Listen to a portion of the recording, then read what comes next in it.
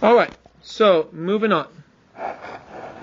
That's the main, I'd say one of the main points. The second main point is you need to be able to use the explicit formula.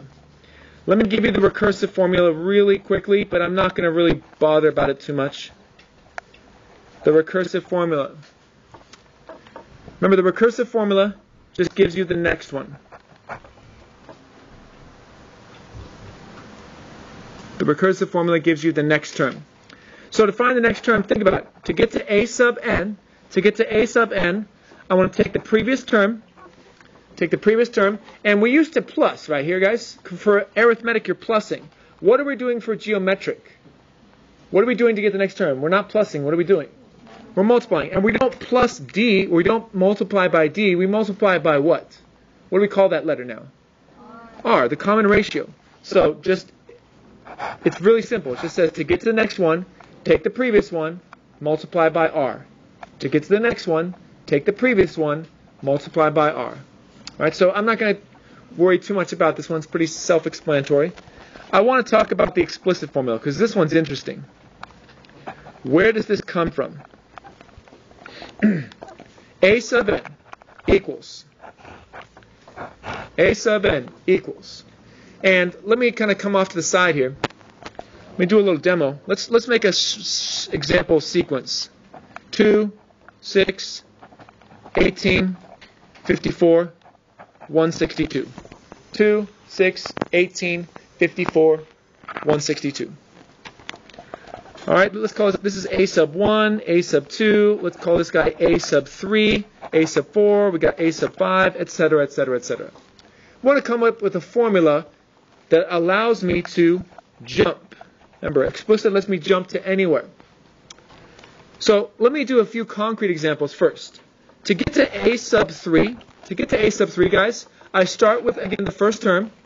I start with 2. But I'm not plussing it like last time. What am I doing again to get the next term? I'm timesing it. What do I times it by? I times it by 3. How many times do I times it by 3 to get to A sub 3?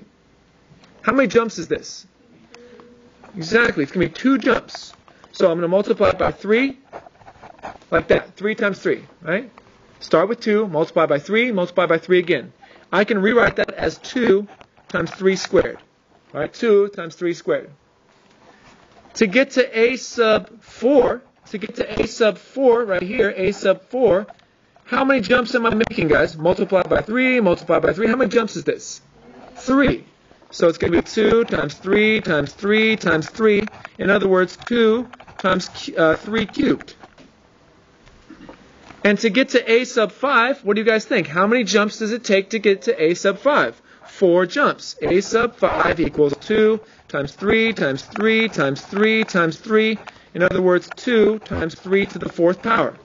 We're ready now, once you've copied that down, to figure out the formula, because that's all it is. That's all it is. So, A sub n equals A sub 1 times, A sub, well, not plus, times, what do we call this 3 again, guys? It's our common what? It's our common R, common ratio. So R, and the question is, how many times do you multiply by R? The total number you want to jump to get to A sub 3, how many times did we jump, guys? 2. To get to A sub 4, how many times did we jump? 3. To get to A sub 5, how many times did we jump? 4. So to get to A sub n, we don't want to jump n times, we want to jump n minus 1. Fantastic. That is the formula.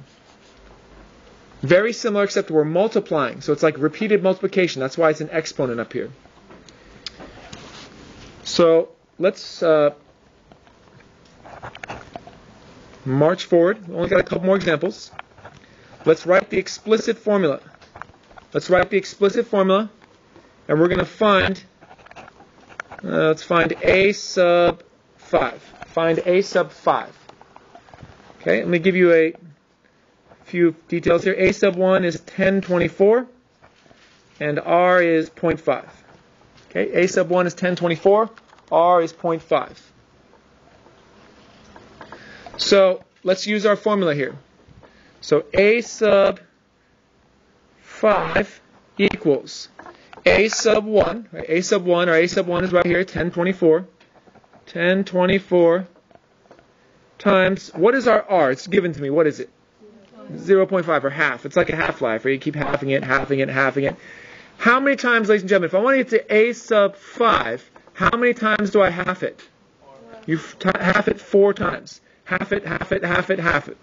It's almost like a half-life problem. And you just do this on your calculator. Just do this exponent first, multiply by 1024. I'm just going to give you the answer. It's 64. And just keep halving it. You could try that if you got one in front of you. Okay, let's just do one more of these before we wrap it up. A sub 6. Find A sub 6, please. Whoops. Find.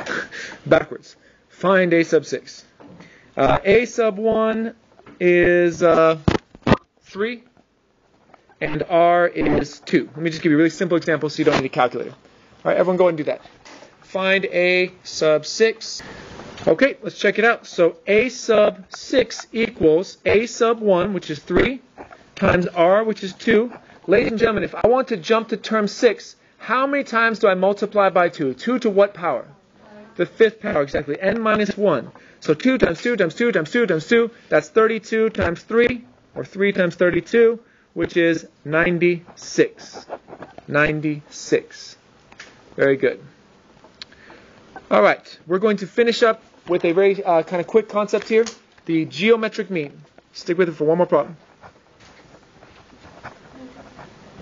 The geometric mean. Okay.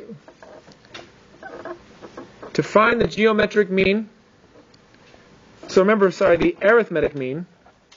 The arithmetic mean, remember this from before? You add,